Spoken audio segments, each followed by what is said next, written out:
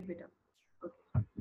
All right, everybody. Now, this is technically the last class of antiarrhythmic, which is treatment of bradyarrhythmias.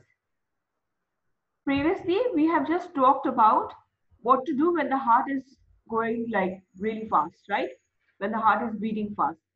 Now, we want to pump the heart even faster. I'm sure when I'm talking like that, a lot of medicine's name is going in your mind. I'm sure about that. Wait, I have message from some of you, maybe. Uh, yes, Omar. Okay. All right, beta.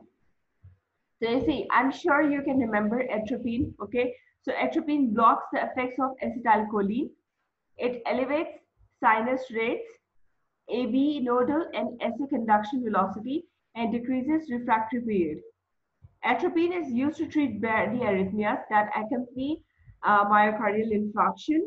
Atropine produces adverse effects that include dry mouth, mydriasis, and psychoplagia.